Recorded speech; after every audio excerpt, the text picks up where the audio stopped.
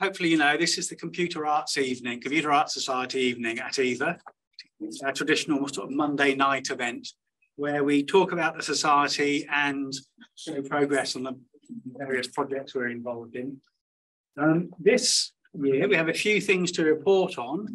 One is that Nick has stepped down as chair. Although he's still a good friend. He's just rather busy.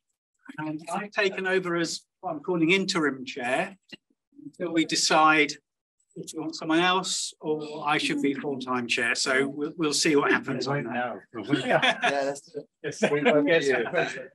well, that's a good...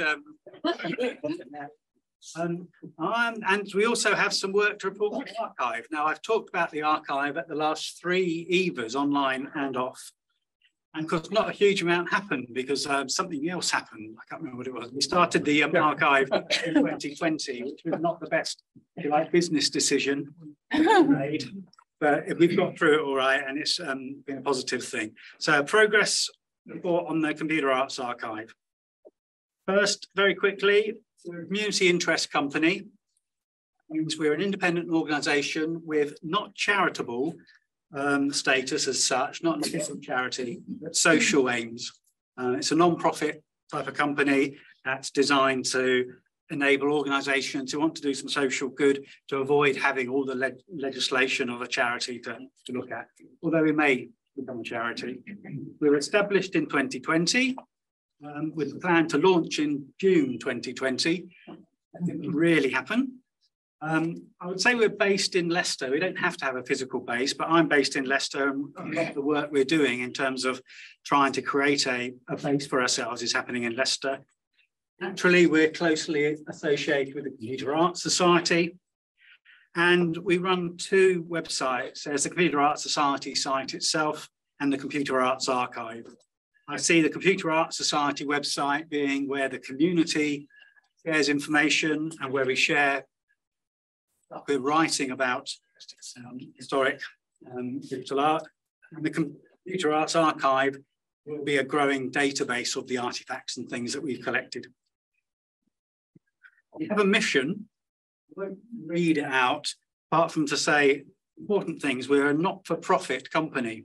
It doesn't mean we don't want money. It means that nobody is going to take dividends out of the company. We can't do that. There's no shareholder as such, shareholders. And our goal really is to be of benefit to artists, audiences, curators, educators, and researchers. And collaboration is a key part of what we do. And we have a general interest in ensuring that computer art is recognised as a significant contemporary art form. And of course, we work closely with the Computer Arts Society, which was founded in 1968, so quite a long time ago. And really what we do is we collect things, we index them, we then exhibit them and publish catalogues. Okay. Is right, okay. Google said. There's a few interests. I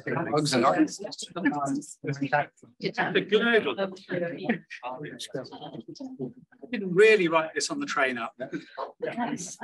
So, you know, sort of simple things that an archive ought to be doing, looking after stuff, indexing it, and then showing it to people, and hopefully sharing insights and knowledge about what we've got. We do have a methodology. And it's about collecting things in 2 areas. One is digital artworks. I'm certainly very aware that the base, and I sometimes see this as almost like a pyramid structure. The majority of things we get are probably going to be printed works and paper or another media. Because printed works are easy to collect, easy to store, easy to produce. And we do indeed have a lot of printed work. Video artwork, so time-based, VHS, disc, YouTube, we collect those. Screen-based work, so work that's running on video loops or whatever. Screen-based works that are actually running on standard computer hardware and software, easier to collect and to maintain. Screen-based works that are running on specialist hardware and software, and then installation works. As we move down that list, it becomes harder to collect and maintain things. I think anybody who's tried to build a collection of digital artwork knows that artists use a whole variety of different technologies. And some of those technologies don't last particularly well. You know, think of Flash or whatever, or Macromedia Director. They were very important technologies 20 years ago. Oh, lamented. But we're aware of that and we're collecting in this way. Most of our work is printed, but we do have video works and some live screen-based work, some recorded, some running live. For example, Paul sitting here has donated some of his generative artworks. They run on a Mac or even a Raspberry Pi. And they will run fresh every time you run them.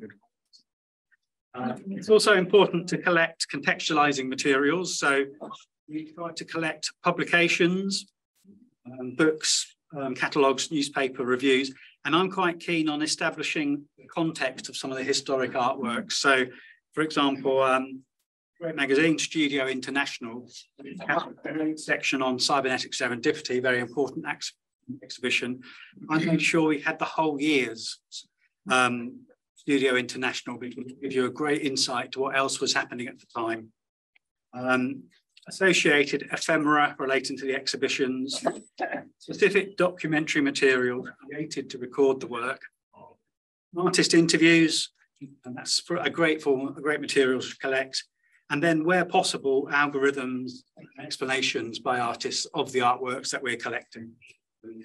Again, as you move further up down this list, it becomes harder to find some of these things, but it's an aspiration that our collection would be matched by these contextualizing materials, if you like, as our methodology.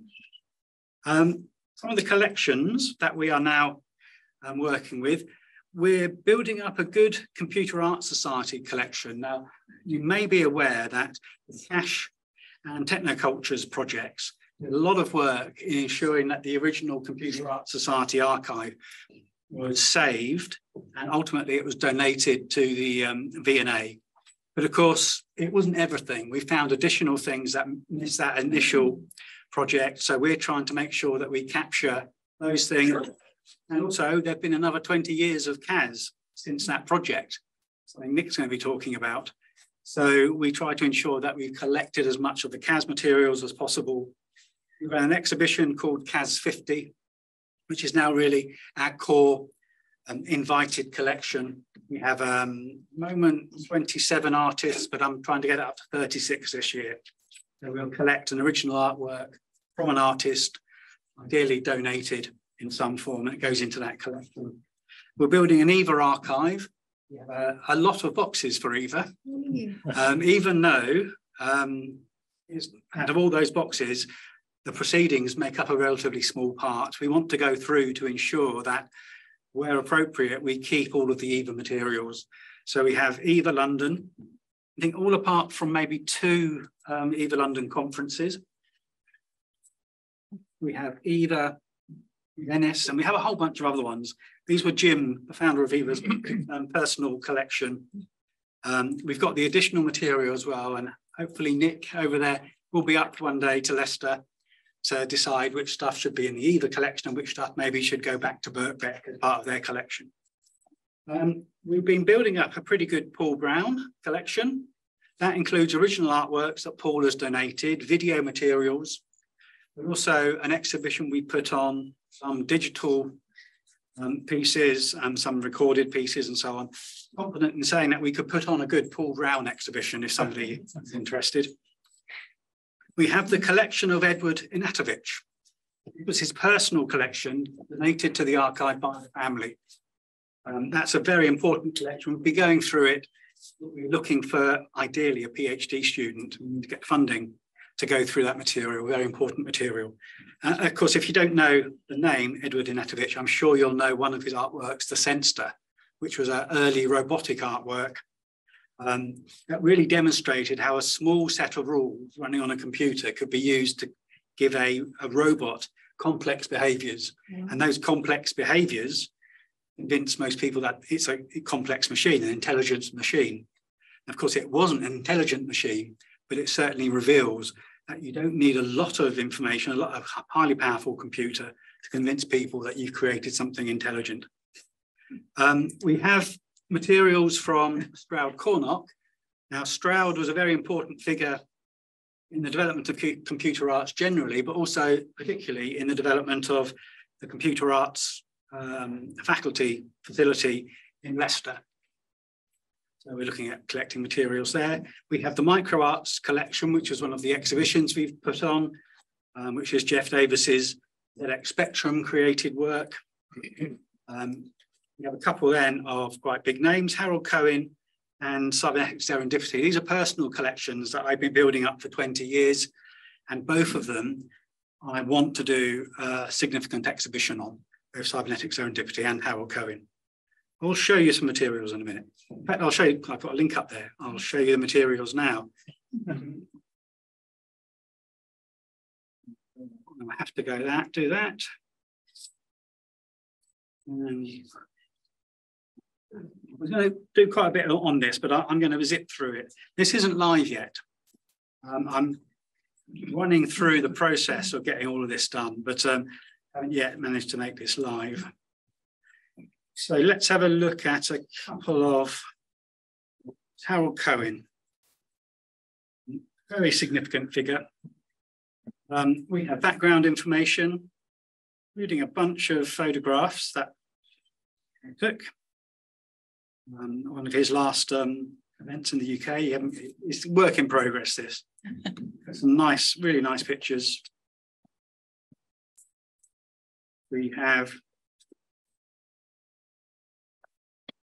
a bit more. Links to materials and then artwork. So these are prints, limited edition prints, 2009, 2005, Aaron drawings from 1990s, a collection of lithographs he did for Harold Pinter's homecoming. Not a lot of people realise, in fact, not a lot of people realise Harold Cohen was a successful artist before he went digital.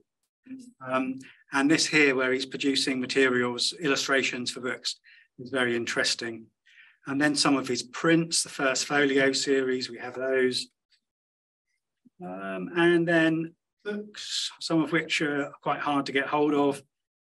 Now, I'm particularly interested in combining the materials we have here with materials that I've discovered in the Leicester County Council archives. A lot of councils have decent art collections, but they tend to stop around 1970 because that's when councils stopped doing things for the common good and started doing things because they had to. And they didn't have to buy art, they had to empty bins, so they prioritised.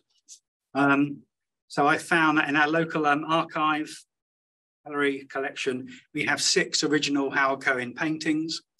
And my aim is to produce an exhibition that has those paintings, plus this more recent material and this pre-digital material here as well. And I think it would be a fairly unusual Harold Cohen exhibition because it would be absolutely pre-digital work. So you have a project there.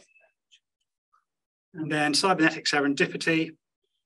We have a lot of background material, and then these are the artworks. So the classic artwork prints that came with Cybernetic Serendipity, together with books that were produced, contextualization materials and the music, and also ICA magazines and Studio International, which gives you a great contemporary art context to Cybernetic Serendipity.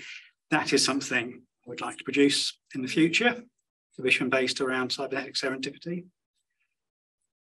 and so on. I'm not going to go through some of the others. You see, we've got a lot of good material, and at the moment we have it safe. It's not in an ideal location. It's up 2 flights of stairs with no lift. It wasn't much fun getting it all there. Oh my. However, I'm exploring 2 routes for a new space in Leicester. One is working with Montfort University. Ernest is helping. Is Ernest around? Ah, great. Ernest Edmonds is helping broker hopefully a deal there with DMU. That would become our clean academic space. And also I'm working with a number of other artists in Leicester to try and see if we can get a a space where we can do work and exhibit things. And that would be our sort of working space where the current projects we're on would be worked on. I want to involve lots of people in those. I don't want it to be a rarefied collection. I want to introduce, I would go in Paul Brown, to people who may not have come across that work before. My sort of practice as an artist is really to engage people in the work. Right, let's carry on a bit here. Exhibitions. So I think you would have maybe started seeing some of these CAS exhibitions popping up. We started looking at the bottom there with the micro arts group. This is just the last year exhibitions. We then looked they then had Ernest Edmonds at 80 here at Moorgate, moved that exhibition up to Leicester.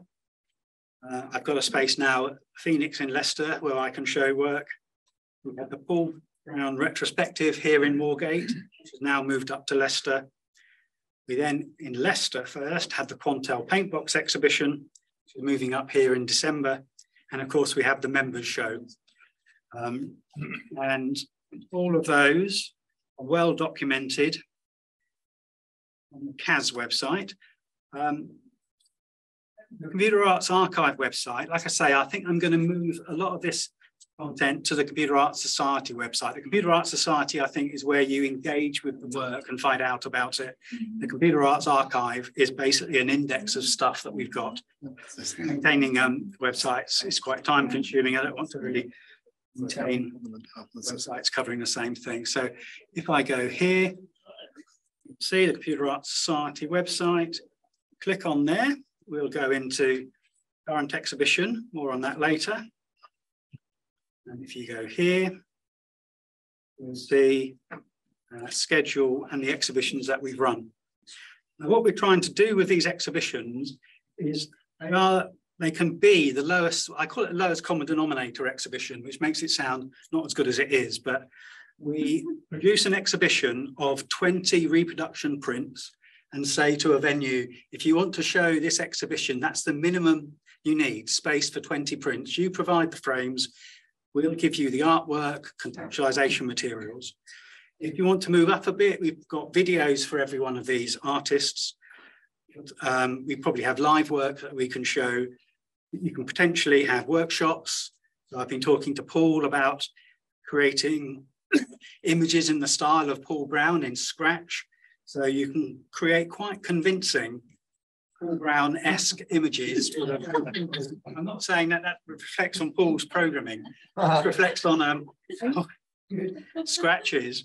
You know, you're recognisably Paul Brown. I'm not saying anymore. Recognisably Paul Brown with Scratch programming. And that excites me, the idea that kids can be taught programming by being shown how to create artworks. And of course, you can invite, the venues can invite the artists to come and give talks. So you've got a nice little selection of artworks here.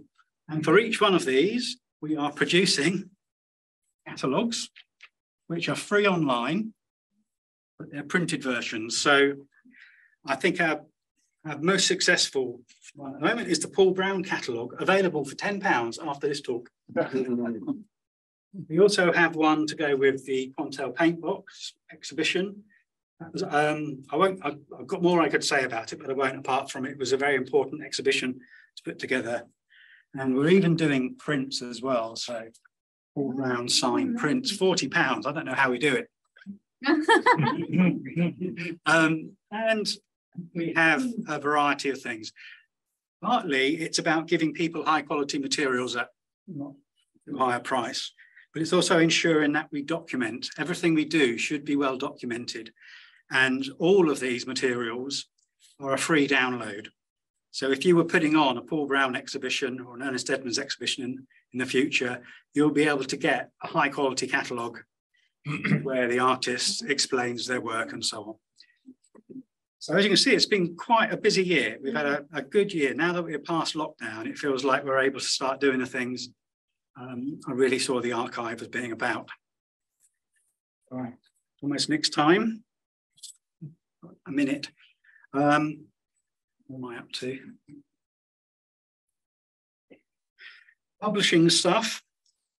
We've been publishing a paper at EVA every year since 2019.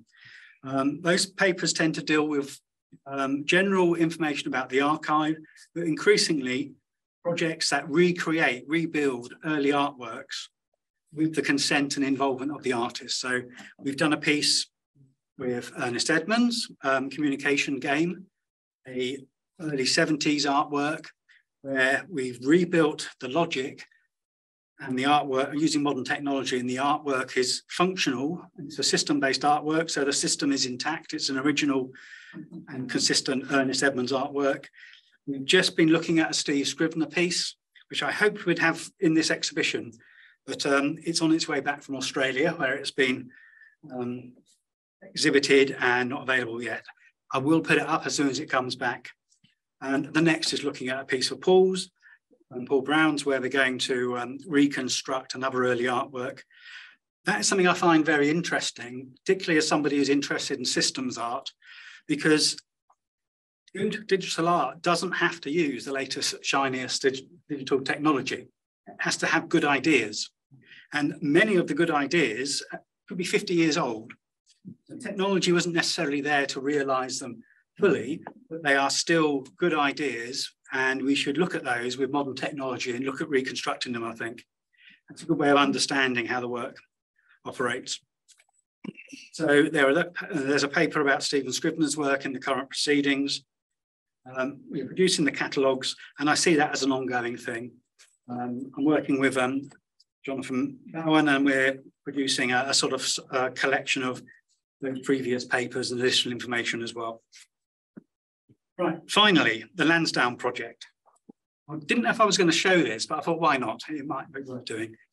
So you can't have avoided noticing that there's this thing called ChatGPT, which is an artificially intelligent conversation AI.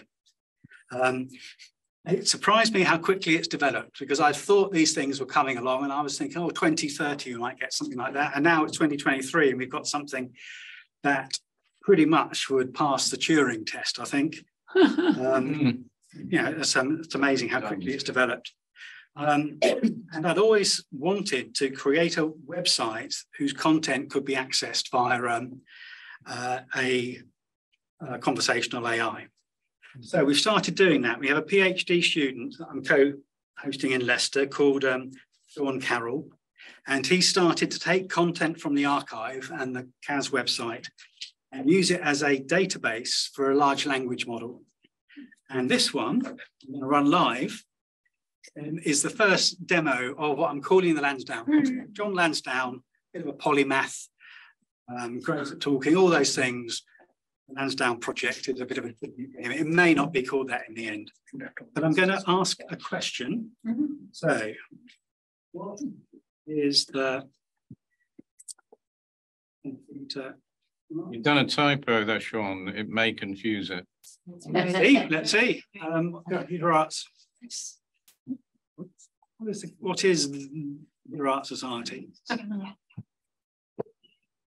GPT, when you run the API, is a little bit slow. Yeah, okay, so I'm going to get it to read this. Of course, it won't take very long before we can train an AI on a voice of somebody. I think it would be a bit creepy if it was. We already do that now, but we can have a more in Congress. It's useful. Start speaking. I think from the use of computers in the art provide more designers, musicians, to share their Love it. Yeah. Which serves around computer art design and related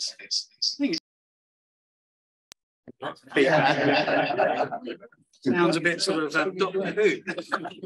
Or maybe you can read it. So it is a fairly good description of the Computer Art Society if you were living in 1975, because we've only put page magazines up to 1975 in here. So I'm going to ask it, what does one sound do?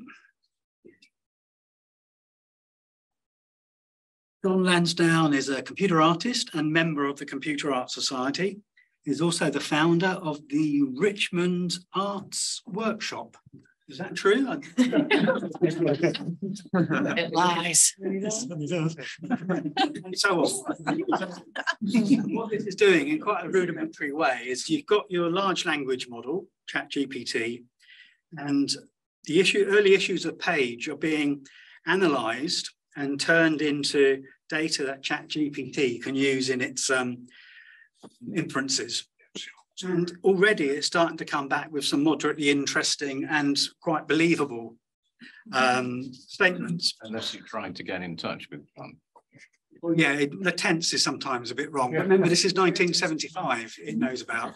We've got all the pages in and all of his articles from the Computer Bulletin, all of the journals that he wrote in, this, that and the other, and all the other stuff Computer Art Society is involved in, and all of the EVA conference proceedings and so on.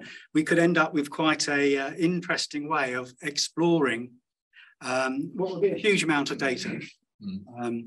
This is quite exciting. The PhD students making good progress. I'm making sense of the ChatGPT API. My suspicion or expectation was that actually this would be a one-click button offered by Google. I would say I want this website and these websites, and I would like this personality, like a friendly teacher, and I'd say generate an agent, and it would take a minute or two, and bang, you've got it. So while I'm learning this, and learning it helps me make sense of it, my expectation is it will become very easy to do before too long. And at the rate things are going now, it could be a couple of years. Google AI will offer you a service, press a button, and it will scan videos for the person you want to be the agent. It will get their voice and it will get the data, and then you'll have a version of whatever we call the project, a nice friendly user agent that you can interact with. But it's an ambition, but it's not necessarily the only thing we're interested in. If all we end up with is lots of great content indexed and usable, then I'd be happy with that as well. But as you can see already, this is a little bit interesting. So what I should now do is I turned a 20-minute presentation into 22 minutes. That can't be right. What I should now do is actually hand over to our main speaker, who is Nick Lambert. Now, Nick has been chair of the Computer Art Society 10, 15 years. 2010. Yeah. Also worked on the CAS and Technocultures project, which saved all of that material and ensured that it had a good place to go to, which was the V&A. And we thought it would be very interesting to give Nick, as he is our outgoing chair, an opportunity to talk a little bit about some of the things that he's learned and done over the years. So is that fair to say? Sure, to look on anything really. But... So your presentation on the computer here. Are you doing your presentation on the one? Okay.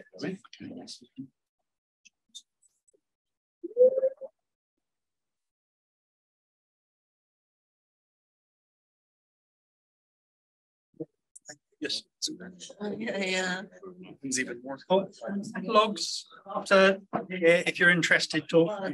The prints, it might be better to order them, and I can deliver them in packaging and so on, but they are here if you want them.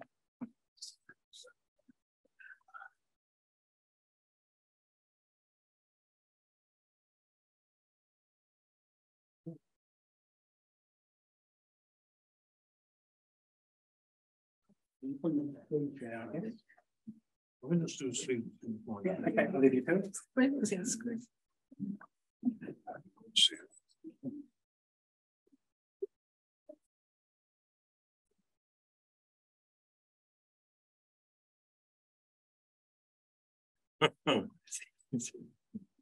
So all the ones that are here.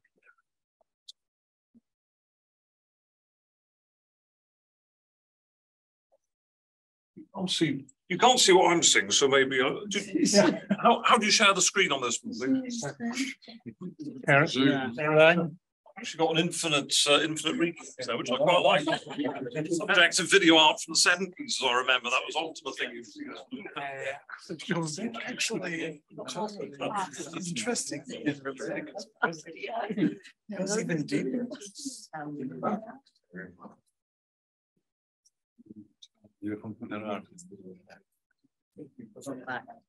Right to the end, so.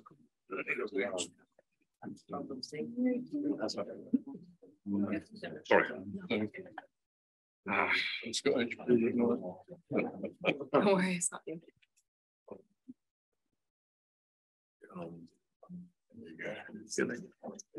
Let me just get rid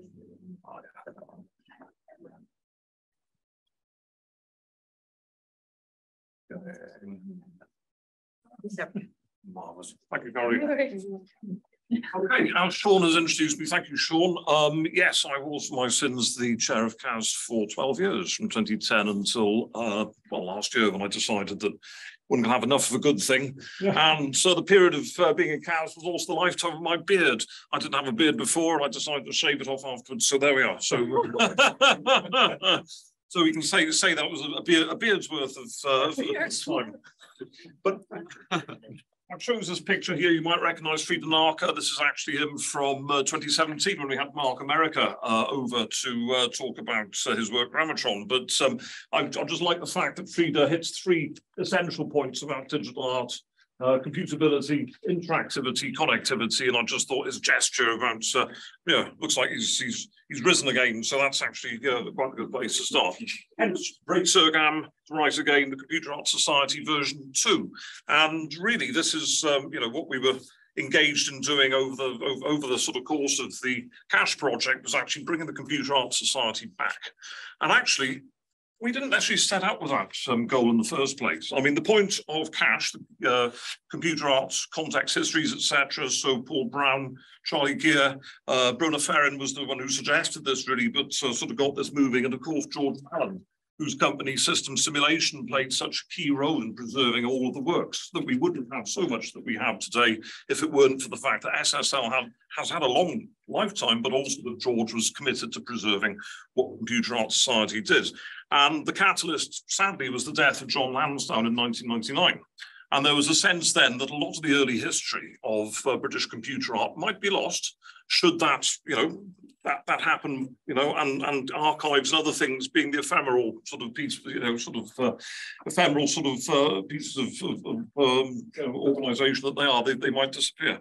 So we situated that project at Birkbeck. It was obviously where Charlie was based at the time, hence, and Birkbeck has continued to play a role, as you will see in this.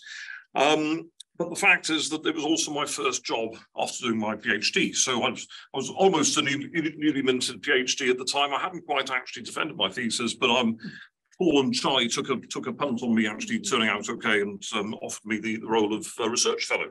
So between me and Catherine Mason, who was the PhD on the project, the four of us started to reconnect and find again quite a few of these archives, caches, if you will, of early computer art, and discover really the people behind them. Was the key thing, was to discover who actually it was who made those works, and also their connections to each other, their families, very importantly their families. I think the people who preserved a lot of the work.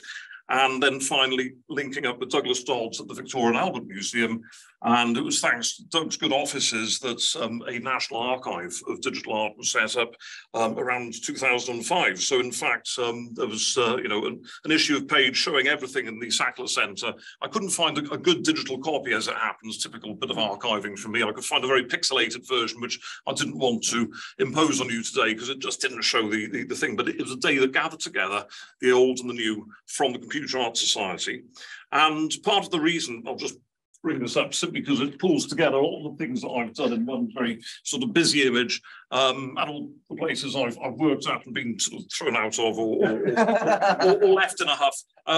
But the main thing is, you see that the CAS project, its successor project, Computer Art and Technocultures, which is an important follow-on, because as a result of what CAS did, the American art historian Patrick Prince offered her collection to the V&A. And on the back of that, then Douglas Dodds and myself were able to get further funding for that project, and of course, very importantly, the involvement of Professor Jeremy Gardner, who was the other sort of linchpin in there, then looking at a slightly later period of digital art, and also that sort of American and international connection, which Patrick had been doing, because she, of course, set up the art, or was running the art shows at SIGGRAPH. Coppergill and others obviously had been doing those too. So there was a strong sort of input there as well from transatlantic side. And then that project ran from, if CAS ran from 2002 to 2006, that project ran then from 07 to 10. And that really sort of covers the period when Computer Art Society started to revive. We revived it partly just for legalistic purposes, if it was to be sort of known, because we wanted an entity to be able to give these works that were in that collection at System Simulation. Others, we wanted that entity to be able to give those to the Victor Albert Museum. Obviously, the British Computer Society was very much an ongoing thing, but we wanted to show that there was still that sort of need really to have a society dedicated to computers and the arts. And it had never really gone away, CAS, but it had sort of stopped publishing its magazine page. It had stopped the meeting regularly in about the mid-1980s. So there was a period when it was dormant. And by reawakening it, what we actually were doing, I think, was a number of things. So that was CAS 1.0. CAS 1.0, founded in 1968, up until about 1985. What we did, I think a few things. Firstly, we reinvigorated links that already existed, or had existed, I should say, between previous Computer Art Society members, like, for instance, Alan Sutcliffe, whom you see there in the bottom right, with Stroud Corlock, another very important figure who's obviously worked a lot with Ernest Edmonds, and then just slightly cut off by the picture, but very important himself, Gustav Metzger, who was the first editor of Page magazine. And Gustav's input, and from his often techno-skeptical sort of input into that mix was most important in itself. We'll touch on that a little later. Top left-hand panel, you see there on the left, Jeremy Gardner, and on the right, Douglas Dodds. And then slightly obscured by my window, there we have Paul Brown, actually Paul's 70th birthday. The cake, if you can't see it, is actually saying, it's in binary, isn't it? It had the binary numbers of 70 on the cake. Pretty good. And not only Doug sitting there, but also, slightly veiled in the background, Tony Pritchett, who we'll touch on later. But these are all people that we kind of helped to reconnect, and therefore they started to be active again, which was brilliant. I think that really sort of gave new life to the work they did, firstly, and that was important. The second, I think, thing was for those artists who had passed away, their families, I mean, particularly Dorothy Lansdowne and her son Rob Lansdowne, particularly Olga Ignatovich and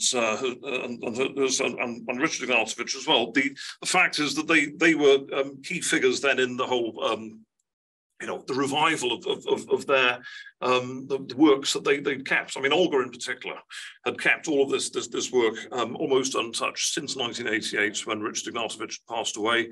And what we did, not only our work, but also Alex Ivanovich. And Alex was this researcher who'd uncovered the Sensor and looked at, this huge robot. He was so keen, as a roboticist himself, trying to understand what the Sensor was and why. What did it do? How did Ignatovich develop it? And could it even be rebuilt? We will see. It's sort of a good sequel to that, which we'll come to. On the left-hand corner, yours truly, and of course, Catherine Mason as well. So really, these are some of the key figures out of early CAS. And that revival happened, I think, primarily because Paul was the chair of CAS from 2004 until 2009. Alan Sutcliffe got back into things. He really did a lot, especially with conferences like Bridges, the mathematical conference. Sue Gollifer was very key as well. Sue moving things along with IZEA, connecting us to that side of things, and also Brighton and the work being done there. Also Janice Jeffries running the Arts and Computing course at Goldsmiths. And I think her interest, the Thursday Club and the other things that she was running, also connected us to that sort of, around the 2000s, this great sort of upsurge of interest interest in the digital arts in London in particular. And I think the scene that we sort of came into was also ripe for that rediscovery. We were not operating in a vacuum, and I think this is very important. And people also within the University of the Arts, I should mention especially the course that Jonathan Kearney ran, the computer arts course at Camberwell, Richard Wright, and of course Keith Watson and Wolf Lisa and the Colville Place Gallery. And very sad, of course, to hear about Keith quite recently, and a great loss to the digital arts in particular. But you know, he was doing something there with Colville Place and later on with Deluxe that nobody else was doing at the time, and that needed to be, you know, that was offering us a centre for a lot of these things. Ernest Edmonds, of course, with roles both at Leicester and in Australia. And that was, I think, key to sort of giving us these links into the contemporary academia, the work I did with Plymouth University and University of Wales at Newport.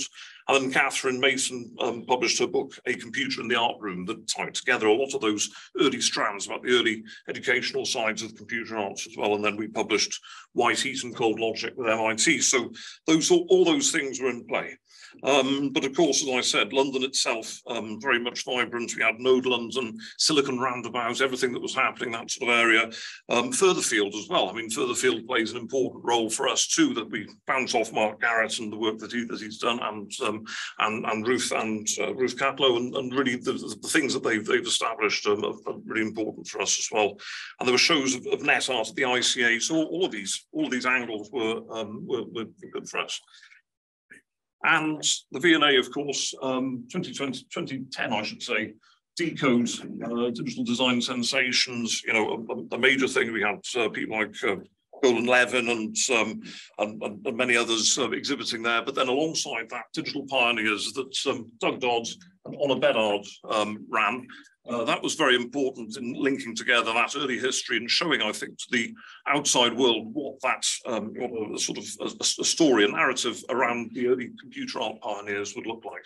And that was actually a panel that we did at ISEA in the Ruhr Valley in 2010. So that's Francesca Franco on the right, Doug there, and myself on the left. You see, still beardless. So that was just prior to the period when I took over at CAS. And then I think one of the other sort of key things, of course, was working with the British Computer Society when they had their offices over at Southampton Street. And, you know, very much like where we are in Moorgate, of course, it's in some ways bigger and better. But I think being in Southampton Street at that time helped to cement a lot of those other links. And it was a very good place. Eventually, of course, Eva ended up working there as well. And we started working with Eva when James Hemsley, who was at Birkbeck, started to make some initial connections to the CAT project, but of course I also did some early work with Jonathan as well, so those two things started to converge, and Eva was being run at that stage at UCL by Suzanne Keane, but that was about 2007. But these other links were important too.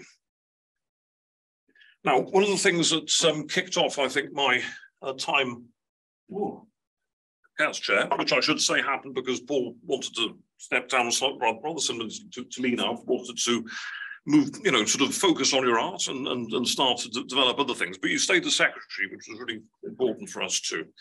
But at that time, the CAT project, Computer Arts and Technocultures, had run a one-day conference called Ideas Before Their Time. You can see there Brian Refn-Smith as a sort of pataphysical zombie. Of course, that's part of his part of his performance, which he gave at the start. But also, as I quote here, posing some really interesting questions. And if there was one thing I wanted to bring to my time at CAS, it was this. You see what Brian says there, a mine, a treasure trove, a hoard. I cannot emphasize this too strongly, of art ideas that emerged in the early decades of I think, computing that still have not been remotely explored. We know how this happens. The next big thing comes along and the zeitgeist has its demands, things get left behind. So what I wanted to do was plug together things that were discussed in the early years of Computer Arts Society, which hadn't perhaps been revisited, partly because of the technologies of the time, partly because people's interests have gone elsewhere because of social and economic pressures of various sorts, but there was much to be recovered. I still think there's much to be recovered. I still think, you know, the project that Sean is now engaging with the archives will do that as well. I think we've only scratched the surface in some of the areas of interest. the things that they predicted way back in the late 60s, early 70s are only now coming to pass, as we saw with ChatGPT and other things. What then? What other ideas can be sort of found from that? And as you can see, I put the sessions in just so you can see who presented for us, but also the themes that we dealt with: cybernetics, time and time as a medium, time-based medium, computer art and the spatial medium, computer art and the idea of output, in that case, the early days of 3D printing and other things, and then finally technocultures, what it meant to have a sort of technological culture in the arts and how that could be developed. So just looking at some of the names involved there, especially again, Bruce Wands, another recently member of this community, really, you know, all contributing to something, and I wanted to capture that. And we have here then the Decoding the Digital was another important thing happening in 2010, just as I came in as well. So we were really, you know, we kicked off with a lot of meetings in 2010 that involved people who were key to what we were doing. So Barbara Nessim was one of the speakers, Roman Verosco, another sort of regular contributor, and Ernest himself, Tina Gonsalves, and numerous other sort of more recent artists too. So 2010 was really the year of setting things in motion. I should mention also, I think it's the year that Sean got sort of properly involved with the CAS as well. So, I mean, that started, I think, the ball rolling towards the archive as it emerged. And between 2010 and 2011, we worked, did a number of things, Unleashed Devices, you can see there. We were looking at working with Tender Pixel Gallery, Etten Illfield, who's gone on to other things, but looking at computational aesthetics, working with some contemporary artists as well as those in the history. And finally, sort of also going to ISEA 2010 in the Ruhr as well. So there was a lot of activity going through that year. And into 2011, we started to engage with some of the other you know, exhibitions that were happening at that time, and the Connecticut Art Fair was one of the major ones. It wasn't digital focused per se, but a lot of the things within Connecticut crossed over into areas of interest of CAS and vice versa. And some of their more sort of performative works were also, I think, of interest in the way that they use technology in their work.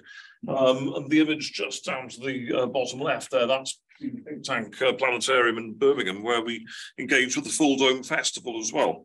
So the importance of new media and new ways of displaying the digital was sort of part of that offer that the CAS was making. And this was also when we started the work on the Turing centenary year, which of course Anna was a key member of actually sort of getting that off the ground, as was Sue Oliver and Gordana as well. So there you go. And I think that was, perhaps one of the first times that we saw what could be achieved when we connected with the contemporary, but also with those ideas coming out of what Alan Turing rightly called intuition and ingenuity. Both, we had some of the biological and morphological forms as well, but also artworks that ask questions of the robotic. And I shall move forward to that so you can see there's just some of the initial things that are happening at that stage. I should also mention the talk by Eduardo Casey about Valdemir Cordero. So that whole area of South American digital art was coming back into frame and into focus at that time. Alessandro Ludovico as well, Neural Magazine, and of course Genetic Moo, who have also been sort of regular collaborators with CAS too, Nicola Schoeman and Tim Pickup. So I mean, their sort of interactive works have been most important. But here we see the lineup. It's for a slightly blurry picky and a long time, yeah. But yes, this was the team, but primarily I think Anna and Sue and Guzana who put together that. And the first show was actually at Love Bites. And you can see there, I think, a sense of the range of work. They've got Alex there showing the smoke and mirrors machine, which I was very fond of. It sort of projects lasers through fog, which I thought was great. And the robot, what's the name of the robot?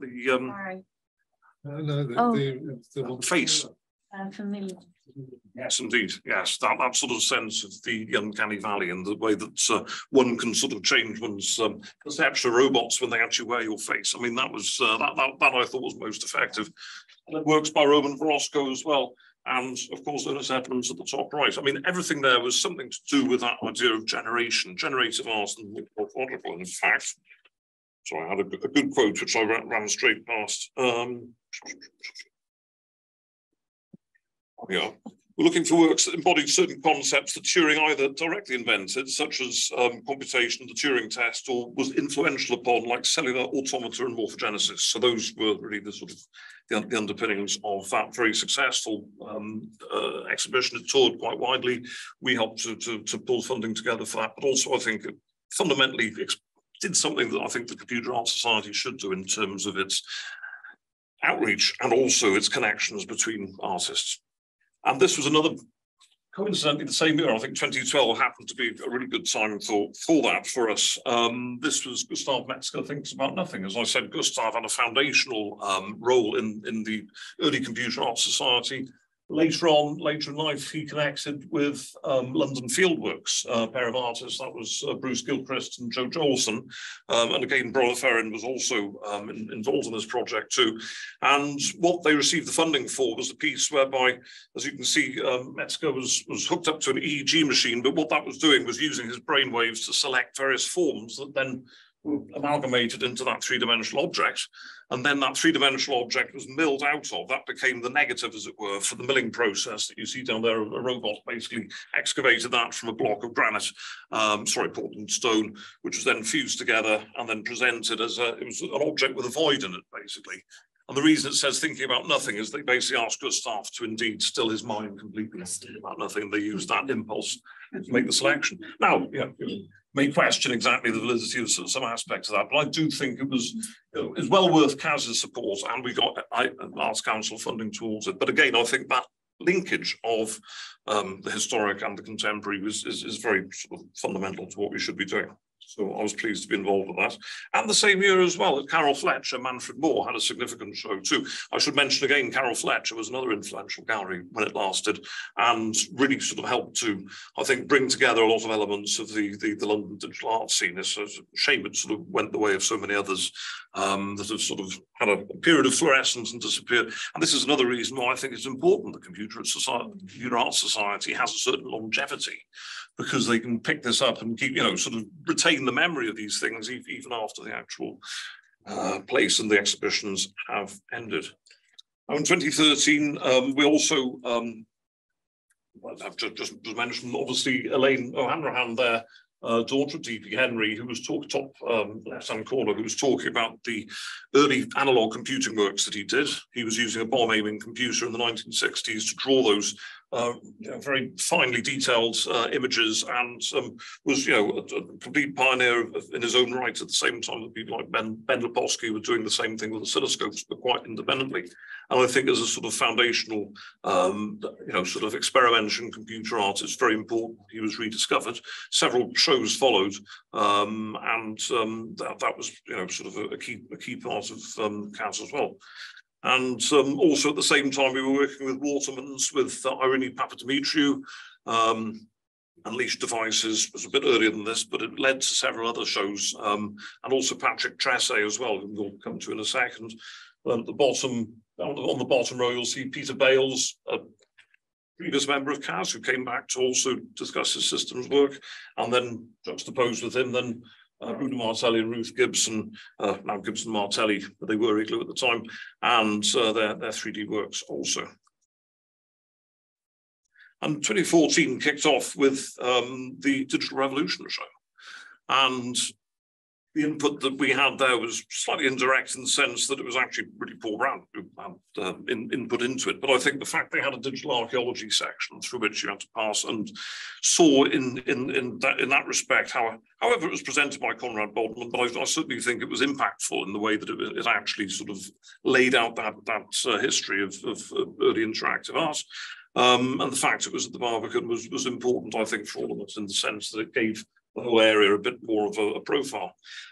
So I think that was an important moment as well. I should also mention there was panel discussions about systems art. Ernest, Susan Tebby, Terry Pope, Sue Gollifer and Stephen Scrivener, who are all both, many of them, both computer artists and systems artists, talk about that very important group in the early to mid 1960s and the work that they did.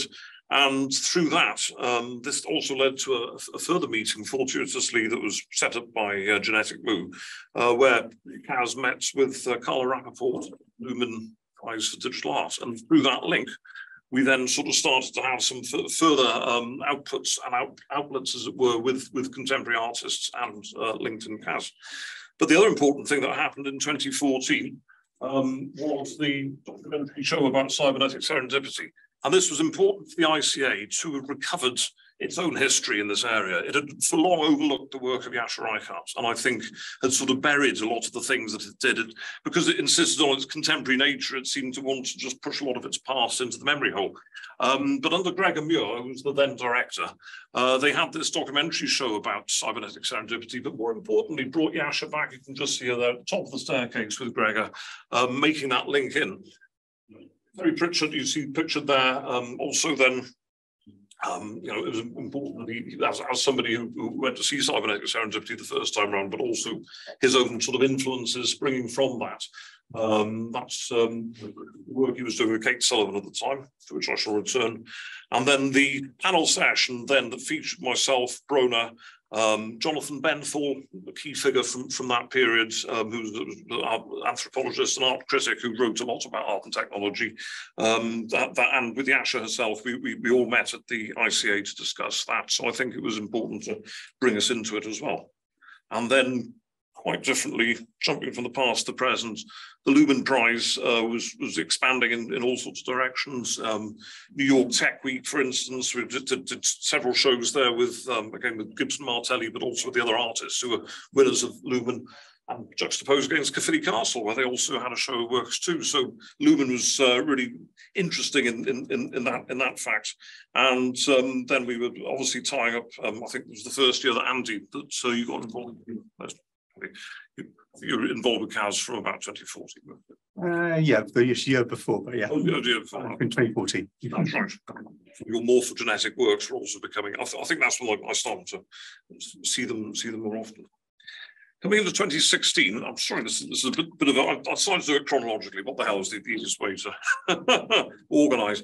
Most importantly, you know, from this year, I mean, the show Technology is Not Neutral. So again, co-production of Anna and Sue and Godana, but importantly, and Irene. I was going to read the rest of the lesson. And make your Right, okay. My apologies, I'm slightly mixed up there. So both at the Phoenix Bright and at Waterman. Of course, was it shown at Waterman's? It must have been Irene, of course, yeah.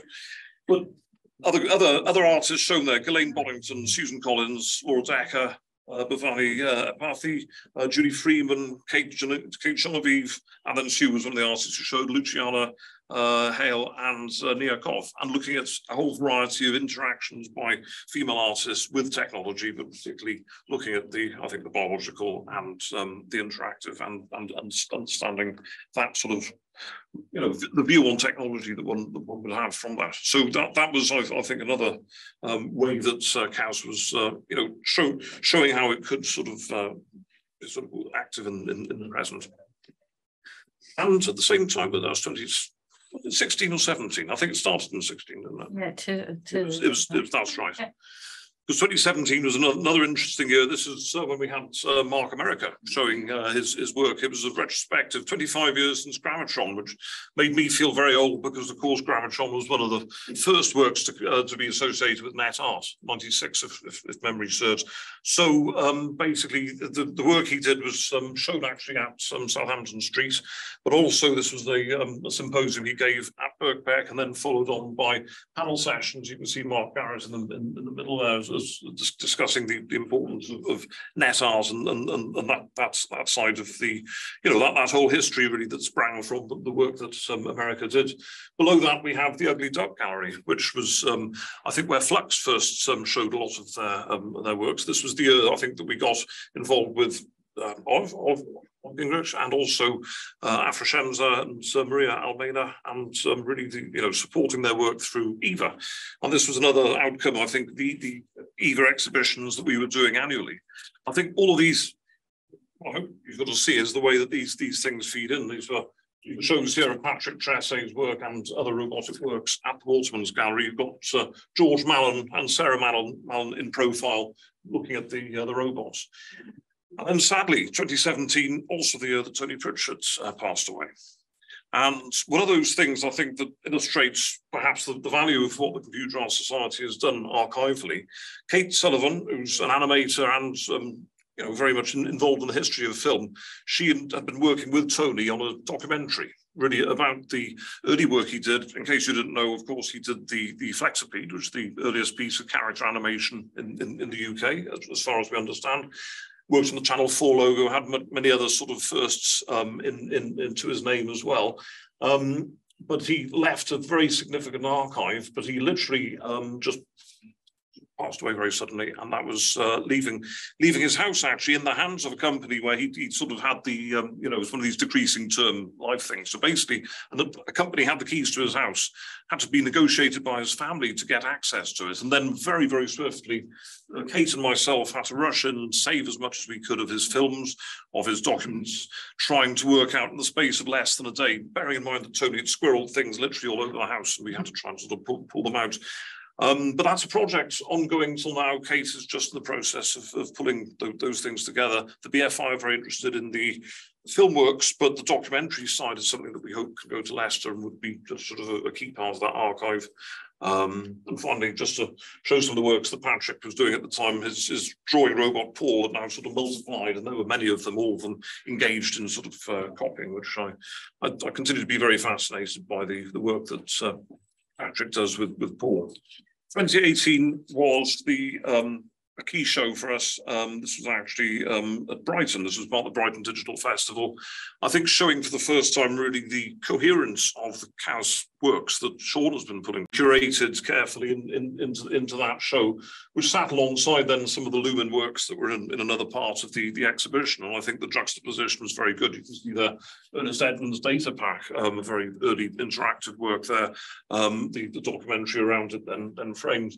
And it was well timed to coincide with Chance and Control, the V&A as well, which was also work that was being done by Melanie Lentz, who'd taken over from Ola Bedard there and working with Douglas Dodds, and Mark Bartow, who'd taken up Irene Dimitriou's previous role as the digital curator as well. And this also marked our involvement with the Digital Design Weekend. They run in September, and CAS and Eva have both interacted very successfully with that side of the V&A. So that's a connection we want to keep live, because I think it's an important output for us too. So, I think you can see that corridor shot on the left just happens to capture, I think, both Eva and CAS working together, and all of our sort of parts in action. These interviews that happened in 2018, David Upton, then doing his MA at UAL, was actually very keen, I think, to understand the backgrounds and the thoughts of a lot of digital artists. And, I think particularly by pulling together this range of people involved, I mean, it's great to have sort of so many insightful conversations saved for posterity. I think particularly in the case of some like Keith, who was sadly no longer with us, but to understand again the range of activities that CAS has engaged in. And I think a project that really I think is the summation of so many things that we've been building towards was the literal resurrection of the Sennster at AGH, University of Science and Technology in Krakow, by Dr. Anna Olszewska. But you see her there on the right-hand panel with Alex Ivanovich, both looking terribly happy at the fact that the Sennster, which you can see in the background, was now functional. Bernard, of course, was there, as was his parents, and everyone connected with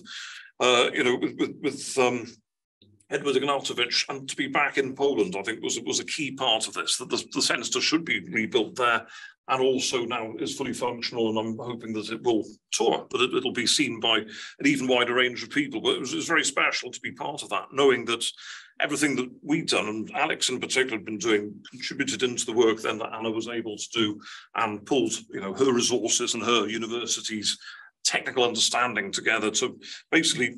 The story, very in brief, is that the Sennster, having been constructed for Philips for the Evoluon in the late 1960s by Edward Ignatowicz, it was a many years ahead of its time as an interactive piece of robotic sculpture. Responded to sounds, that was part of its attraction. It responded in very subtle ways to different sounds and different noises and different directions. Philips ran it for several years in the Evoluon in Eindhoven in Holland, which was sort of their equivalent to the Epcot Centre that Disney had. But eventually it became so popular that in fact they decided to gradually run it down and finally dismantled it without even telling Edward Ignatowicz what had happened to it. For years it was presumed lost, and then it was discovered actually as a sort of gate guardian for a Dutch engineering firm. It had been welded into one piece, and it was sat outside this company's headquarters in Holland, getting progressively rusted by the North Sea sort of salt air. Basically several attempts were made to rescue it, but finally HEH University was able to raise funds to actually bring it back and make it fully operational, reconnecting and reinventing things that had been lost, referring back to the original schematics and things that Alex had successfully rediscovered, and producing a fully working version which combines both the original superstructure and new electronics and hydraulics, and the whole thing is just remarkable. I would have shown a video, we haven't got time, but please look it up online, and I do hope it'll come back to the UK at some point, just on a tour at least.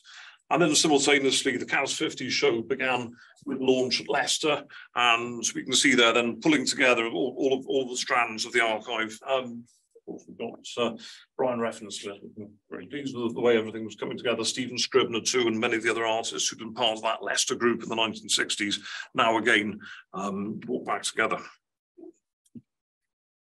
2019, kick off in the dark. That was Genetic Moo at the much lamented and lost now Cello Factory. That was a great venue of its time, really good place for showing interactive works and light works in particular. The point of In the Dark was, of course, it would happen in the early months of the year when lighting conditions allowed those things to work very well. And that was the year of Event 2. And this had really sort of brought together, it was something I think in particular that was a key part of what EVA was doing for some time, and I think Graham in particular was sweating blood trying to get trying to get everything together, and of course with our friends from the Royal College of Arts, and that connection was super important. That it should be Event 2 would take place in the same place that Event 1, the original Computer Arts Society show of 1969, would take place. And this time linking up with Flux and also other contemporary artists, and showing the CAS 50 collection in a place, but also as much interactive work as possible, and talks and other events. 3 days, I think it was 3 days. It felt longer. It was 10 days. It was 10 days. It was 10 days. Yeah. You've got money's worth. And the number of speakers and this timeline, I'm just giving it a little prominence because that was my contribution. But the main thing was putting all those strands together to make Event 2 happen. And I think, you know, it was seen by a large number of people. It was running concurrently with EVA, but also you know, sort of very much a thing in its own right, and attracted a huge amount of attention. And I think also there you can see on the bottom right the when it moved to the V&A during the digital weekend as well, the fact it was able to be shown there. And we thought 2019, you know, things are very much looking up for 2020. And can only build bigger and better. Yasha Reichardt was a speaker at EVA that year as well, so that links in there. You see Afra Shem's one of her works in the middle, and then just some of them, you can get a sense of that place. Daniel Brown as well, good to see Daniel there, sort of also with the work that he's done since, and also in conjunction with Paul, Brown and Son, and just I think also linking together past and present as well. And then 2020, I should say, did actually kick off with a show, the next In the Dark, and therefore we were very keen that that should continue. Then everything went online. And, you know, I think Sean's response in particular to be able to get everything up and running, you know, really shows his commitment and dedication to, especially considering, you know, what was going on at the time as well with yourself, and to be able to do that and to keep track of all of that was, you know, a testament to that skill and knowledge, I think, to bring together so many varied speakers and to keep the programme going throughout 2020. And it continued into 2021 as we continued online. But really then we sort of move closer to the present and my final decision to move on, because I felt in fact that as it developed momentum. And you can see here the micro arts group, that was most important Beth's work in bringing together and again preserving another archive, this time the work of micro arts in the 1980s, early online community. Now being seen for the first time in a gallery setting. The micro arts project is itself another offshoot. And I think this is part, coming to conclude this rapidly, but basically we didn't expect when we set off in 2002 that the CAS project, like you think many of these funded projects, they just disappear into history themselves. I've been on a fair few that perhaps rightly or wrongly have disappeared into history, but the main thing is we don't actually think they're going to have an afterlife.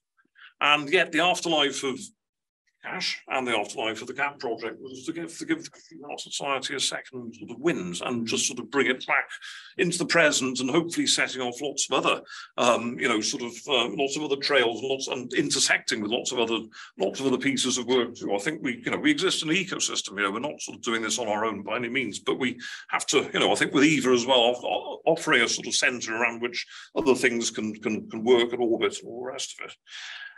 And I think the sort of key thing is, for those of us who value this interdisciplinary field, bringing all these things together, it combines art and science. It's incumbent on us to ponder where we should go next, how we sort of take the best of the new technologies without losing sight of their not only their sort of obvious downsides, but also their impact societally and otherwise, and also their artistic and aesthetic impacts, both for positive and negative sort of purposes too. I've been recently experimenting with DALL-E through the Bing interface just to see what I could do. In my case, just generating a set of tarot cards. But it's a small project there. It's suddenly, I started doing it late one night and I was still doing it sort of throughout the next day. It just kept trying to get the sort of images I was looking for. It was a very early sort of, for me, very sort of tentative dip into the toe dipping my toe into the waters of AI. And yet that sort of gave me a sense of what is beginning to develop. And I'm seeing what's being done with Mid-Journey. I'm seeing what's being done in rudimentary ways with moving moving images through AI as well. If you've seen the intro sequence to Marvel's Secret Invasions and the controversy that's occurred around that, I think that's just a small foretaste of what's to come. Where do we stand in terms of all these things? How do we value it aesthetically? How do we understand its impact?